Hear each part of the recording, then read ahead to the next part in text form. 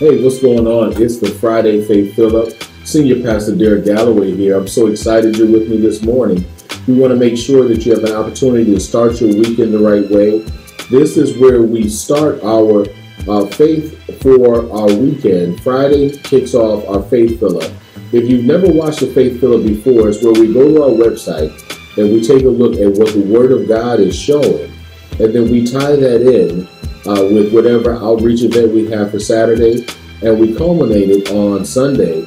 We encourage you, please man, please serve. You don't have a church home, or if you're looking for somewhere that you can hear the Word of God directly verified and directly divided rightly to you, we want to encourage you to join us every Sunday morning at 10 a.m.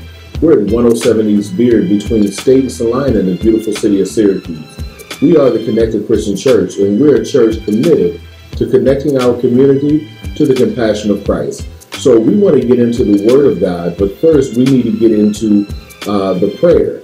Now, if you're following along with us on our faithlife.org website, you'll see that our text this morning is coming from Genesis chapter 1, verse number 28. This is also contained as a section in the book Greater Focus, which is available on Amazon, BarnesandNobles.com, Kindle, Nook, iPad, all of those platforms. It's available now. It's $20. We also have copies available at our ministry, so you'll be able to see it. But the Bible talks about operating in dominion. And when we operate in dominion, you'll see this, and God blessed them. You'll see it there. And God said to them, be fruitful and multiply and fill the earth and subdue it, and have dominion over the fish of the sea, and over the birds of the heavens, and over every living thing that moves on earth. We're going to take that apart, and we're going to learn what it means to operate in dominion. Operating in dominion. God gave us power to have control over the things of our life. We can operate in areas of dominion if we know how. So we're going to go ahead and pray, and we're going to get into the lesson, and I want you to stick with us. Take this opportunity as we give you our weekly announcements to invite somebody to our Faith Fill-Up. Remember to like, share, and subscribe. You'll see the subscribe button for YouTube come up. If you're on our YouTube channel, we encourage you to like this if it speaks to you. Share it if you want it to speak to somebody else. And subscribe if you want not only our Faith Fill-Ups, but our Sunday worship services and our Tuesday night transformation Bible studies. All of those are content that when you subscribe to our channel, either Get Connected SYR on our Facebook profile, or if you subscribe on our YouTube channel, you'll have access to all of that. Plus an extensive archive library of information going all the way back, over 250 videos. You want to be able to take a look at that, and you want to be able to find something that is going to speak to your heart, speak to your situation, and speak to your mind. So we're going to pray, and I encourage you, please man, please serve. Take the time to share. Let's pray. Father, we thank you yet again for another opportunity to come here and bless these, your airwaves. They do not belong to us, God, and they no longer belong to the prince of the air known as the enemy. He attempts to try to control what goes into our ear gates, and we negate that with the power of your word. Now, Father, we ask that you will bless those that are here right now. Let them have an ear to hear, a heart to listen, and a mind to do better.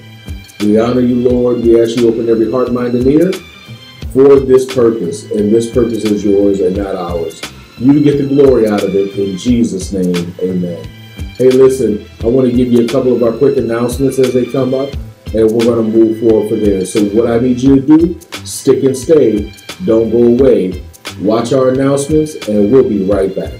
Tuesday Night Transformation is our midweek Bible study. All are encouraged to either visit us in person at 107 East Beard or online at Get Connected SYR. Our Friday Faith Fill-Ups come on 7 a.m. on Facebook Live, YouTube.com. We ask you to like, share, and subscribe to get updated content from the Connected Church. Earth Day is coming up Saturday, April 23rd, 2022. This is a time for us to care for what God has provided for us. Everybody can participate. See Deacon Sandy or Sister Brenda Judge for more updated information and to get your assignment.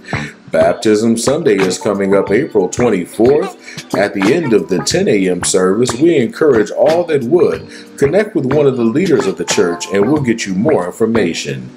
Our hand-in-hand outreach connecting our community to the compassion of Christ. Saturday, May 7th, 11 a.m., we meet at the church and make our way to Sankofa Park.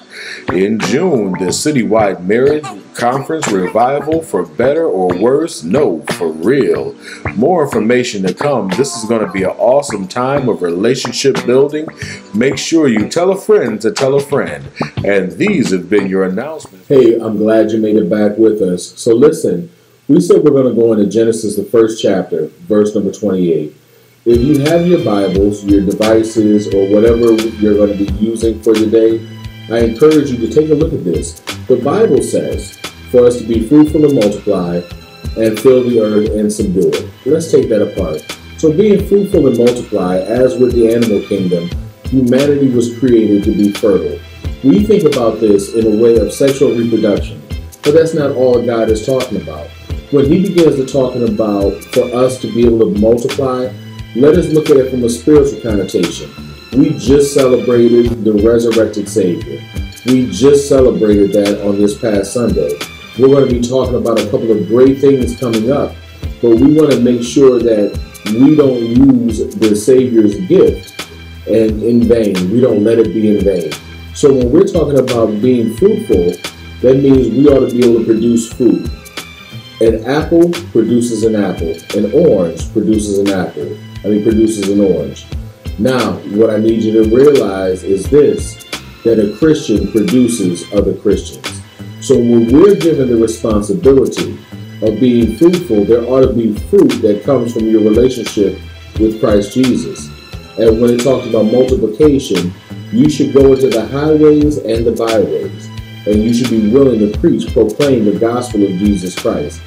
Irregardless, which is not a word, but it is a powerful statement. Regardless of title, regardless of gender, regardless of all of the things that we sometimes use as excuses to hold us back. If you have relationship with Christ, you have a responsibility to not only show forth fruit in that particular circumstance, but also to multiply. You have a responsibility to share the gospel, thusly bringing other individuals into the kingdom of God. So when the final trumpet sounds and Jesus returns, we need to be able to make sure that everyone has had an opportunity. It didn't say everyone had to accept, but everyone has to have an opportunity to hear the word of God for themselves and to make that decision, for God I live and for God I die. So we want to make sure that we're being fruitful, again, evidence of fruit of our relationship with Christ Jesus, and that we're multiplying, we are making other Christians. It goes further to say that we ought to subdue it and rule over it. I know there are times it seems like we're vastly outnumbered by the ways of the world, that there's times where we think we are, we're mighty in number, but the world seeks to tear us back down. I'm here to tell you on this morning and to encourage you that you have the ability to subdue those things around you. As soon as the enemy rears his ugly head, you have the ability to subdue him. How do you do that? It comes from the Word of God. How do you hear the Word of God? You got to build your faith. How do you build your faith? Faith comes by hearing, and hearing by the Word of God. How should they hear unless they have a preacher? You need somebody to be able to speak into your life. We can read the holy text by ourselves, but do you understand it? I'm reminded of the Ethiopian eunuch who was in the courts of Candace, which is a verifiable female leader from the lower regions of Nubia, a powerful African woman. Now, they had Christianity already, So here's this eunuch, and he's sitting on top of a chariot, which indicated he was a man of learning, and he was a man of authority, and he was a man of power. And as he's reading the Holy Writ, he was asked by Deacon Stephen, if you remember the advent of the deacons, Acts the 8th chapter, go ahead and read it, and you'll see why that's a necessary office and what their real responsibility is. As he was talking to Brother Stephen, Deacon Stephen, and Stephen asked him, do you know what it is that you're reading? He said, how can I know unless some man teach me? In order to build your faith, in order to have the power to subdue, in order to have the power to rule, it comes from knowing your proper position through the Bible. How is your relationship with Christ? Do you know him? Do you have a passing relationship? Or is he your rock and your foundation? We know that we'll say that God is my rock, hope, and our foundation. But do you really believe it? Have you gotten to a point where you understand that your hope is built on nothing less than Jesus Christ and his righteousness? Have you gotten to a point where you understand that the power to subdue, to control, not just those things around you, but can we take it even more simple? You have the power to subdue your carnality and your mindset. You can regulate the things you need to be able to regulate based on the Word of God. Yes, my friends, you are in a position where God has given you power. How do I know? Paul wrote a letter to a church in Ephesus. And when you begin to look at what was written, he was explaining that there would be power that comes from us. Ephesians, the 3rd chapter, verse number 20. God is able to do exceeding abundantly above all that you can hope or ask, according to the power that works in us. So he's telling you that you have the power. Your power comes from relationship with God. Your power is designed to help you subdue not only those areas of your life that there seem to be problems in, but also when it comes to your own carnality, your own fleshliness, your own inability to do this on your own. The word says, I can do all things through Christ who strengthens me. If you recognize that the strengthening that you need only comes from God, that's where you get the ability to change and transform everything. But again, you have to be fruitful. There ought to be evidence of your relationship. You have to multiply. You have to make other Christians. You have to go out and share. There's somebody waiting for your testimony. There's somebody waiting for you to share with them what God brought you through. There's somebody waiting for you at this moment to be able to look and say, I yield, what must I do to be saved? But if they don't see any fruit of your labor, if they don't see any multiplication process, they're not going to be able to gravitate towards you. And here's the sad thing. Many of us really believe that we're in a position where we're doing God's work. And in all honesty, we're like a hamster on the treadmill. We're going around circles and circles. The song says, you got me going in circles. And the problem becomes that while we're on that circle going around and around, you end up not getting anywhere. You end up not getting anything done except getting more and more tired. So please, man, please, sir, recognize that you've been called to be fruitful. You've been called to multiply. You've been called to subdue. And you've been called to rule. Let me explain this to you. These terms indicate an active power or rule exerting physical force or effort. You have an active power. That active power gives you the authority to be able to step out, proclaim those things that are not as though they already are. And as you begin to proclaim them, you begin to see the manifested blessings. When you walk in the blessings of the Lord, your finances, your faith, your family, these are only the manifestations of the prayers that you've already offered up. When you offer up prayers from a good place, when you offer up prayers from a holy place, when you offer up these red-hot fervent prayers, they avail much. The Bible says that the red-hot the fervent prayers of the righteous man availeth much. So as you begin to offer up these prayers, you begin to see the manifestation of what you prayed for. Your health gets better because you say, God, help me to stay my hand and turn down my plate for those things that I don't need, those things that are contrary to your will and are contrary to your way. When you begin to pray for your family members, things get better in your marriages because you're not chasing each other, you're chasing God. And you'll be able to find your spouse's heart if your spouse is saved in God. And the more you chase after God, the better your relationship gets. Now, here's what I got to tell you. I'm going through some marriage counseling things right now, some premaritals. You have to understand that when you're going through everything, what's most important is the relationship that the two of you have with God. It's not about anything else. The three-strand cord is not easily broken. We recognize that, but you have to recognize it. So let's understand what the Bible says. You've been called to have authority. You've been called to subdue those issues in your life. You've been called for all of that because you've been set aside for such a time as this. This is your time. This is your moment. This is your day. Today is a day like you've never seen before. I need you to tap yourself on your chest, in your living room, in your kitchen, driving down the street. Don't let nobody worry about whether or not you look crazy, and say, this is the day, this is my day, and I will live the best day of my life. The song that I love so much says, today will be the best day of your life. You'll get your joy back, and you'll get it today. So understand that when you operate in the power that God has already given you, He's giving you power to be fruitful. He's giving you power to multiply. He's giving you power to subdue, and He's giving you power to rule. He's giving you power over all the things that God has created. From days 1 through 5, He created life. He created fish in the sea. He created birds in the sky. He created animals on the earth. He created things that we don't even recognize because the Bible talks about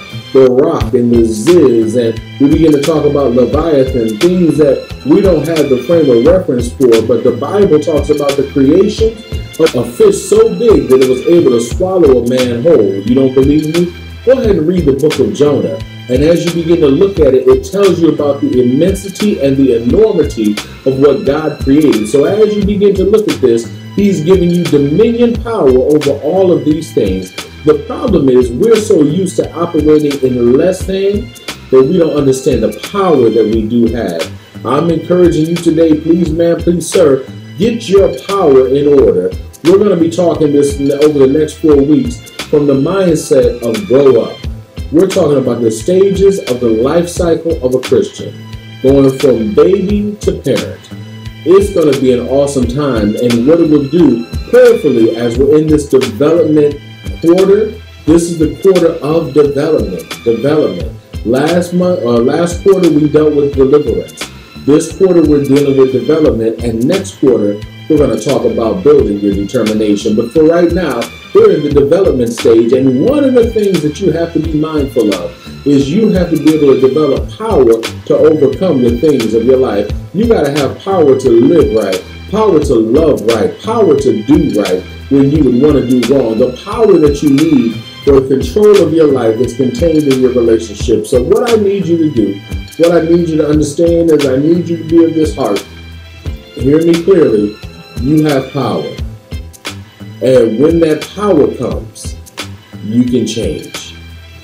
Until you have the power to change, everything will remain the same. Now, I got to share this with you by way of understanding and announcement that there's nothing that you have, nothing that you're going to receive, nothing that God is going to bless you with that's going to be too much for you to have. God wants you to have a life full of abundance. And if you can have abundance, if you recognize that God wants to bless you, then you're in the best position possible. Hey, this has been your Friday Faith Fill Up. Go out, be powerful today. Let God use you in a mighty way. Let Him touch the hearts of those that would normally not hear Him.